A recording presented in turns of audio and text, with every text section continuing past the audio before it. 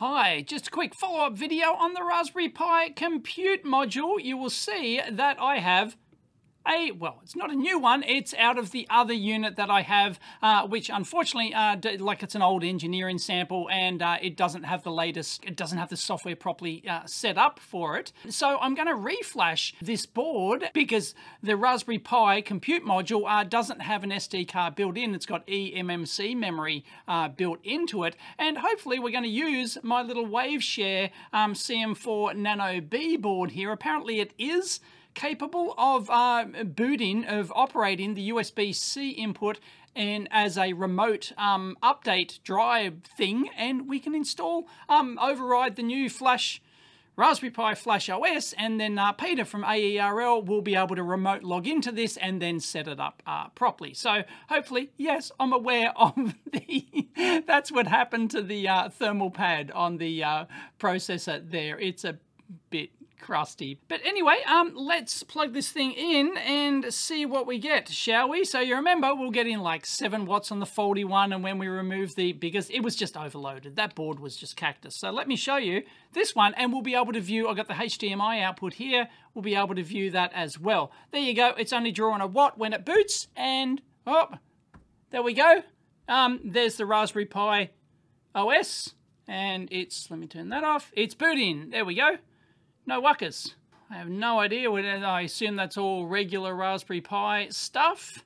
And then it's got tail scale though. Is that normally part of the Raspberry Pi OS? And then we've got the login. And unfortunately, yeah, it's not set up and the login doesn't work properly. And anyway, so I'm going to nuke this sucker, nuke it from orbit. It's the only way to be sure. Yeah, and then Peter will be able to remote log into this and then set it up for the AERL battery gateway function that it's used for. So 1.2 watts. There you go. That's more like it, okay? That's more like it. Of course, the processor's just sitting there idle at boot. It'll take substantially more if you're actually playing Doom on the thing or something. Okay, so I've downloaded the latest Raspberry Pi installer here. Should be really easy. Now, we can actually set this WaveShare Nano B board has a boot switch which allows us to enter USB-C boot mode. So it appears as a drive. I believe the eMMC memory in there appears as a drive, and the image you can just flash it to the internal memory, which is on here. Where is it? There.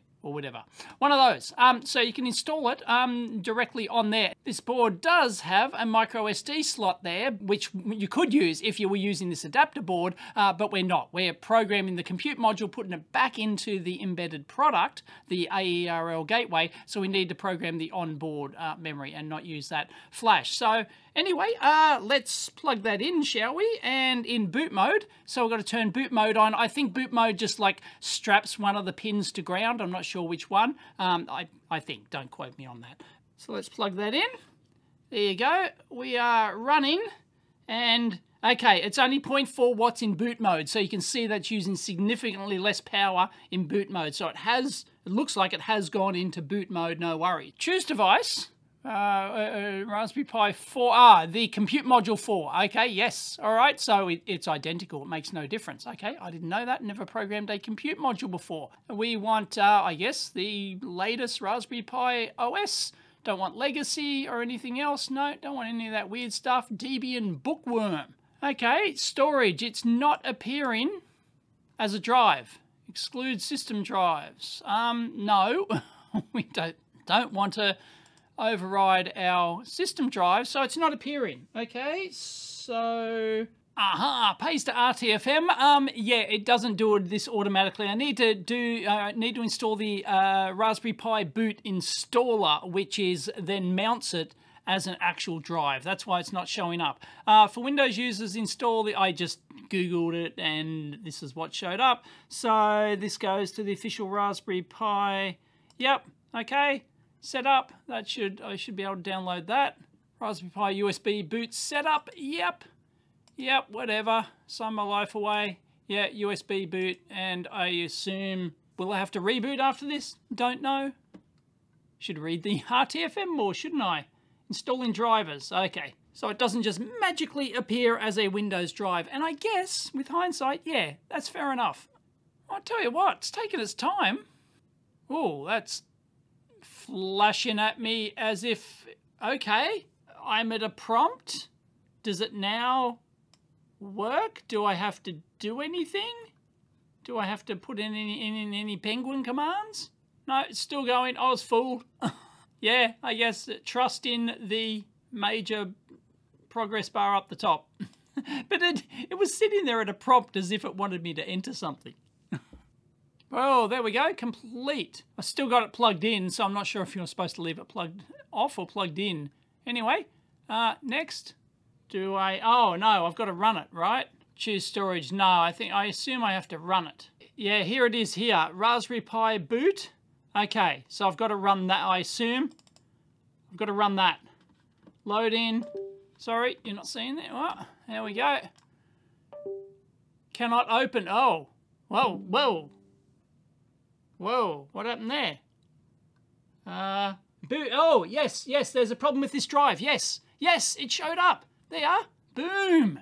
We're in like Flynn. Boot FS, boot file system. BCM 2711. Yep, there we go. That's all the files on the internal. Yeah, that appears as a drive. So now it should pop up as a drive here, and it does. There you go. I've got the 8 gig version. There you go. That wasn't hard. Just had to RTFM. So choose our device. We've got a Raspberry Pi 4 compute module. Choose OS. We want just a 64-bit port. And choose storage. We want that. And next, would you like to apply OS customization settings? No. Don't care. Peter just told me to install like a blank install on there, and then he can remote into it. All existing data and RAR will be erased. Are you sure you want to continue? Yes. All right. Cool bananas. You need to format the... No, that's a Windows thing. No, don't get sucked into that. I wonder what would happen if you tried to do that at the same time. Something very bad, I'm sure. Anyway, I'll get back to you when this is done. All right, we are programmed. I'm going to put that out of boot mode again and plug this in, and boom, it's booting. Can we see anything? Yes, we are booting. Ah, and this should be a different boot process to what we had before. We're still drawing a watt. There you go. So for those playing along at home, a watt seems to be the nominal value for... Oh no, it's up to 1.8 now when it's booting. Welcome to the Raspberry Pi desktop. Oh, okay. Yeah, so this is definitely a new installation. Yeah, it's just going to go to the desktop. Silly me. It's not going to... I don't think it's... well, yes, it should. Welcome to Raspberry Pi desktop. Powered, blah, blah, blah. Oh, I may actually have to connect a keyboard and do something here. Anyway, there you go. I won't bore you with the rest of the details, but that is a new compute module flashed. And so I should be able to get back on track. I just love that. It'll work. Good enough for Australia. Anyway, there you go. We'll leave it at that. Comments down below. Catch you next time.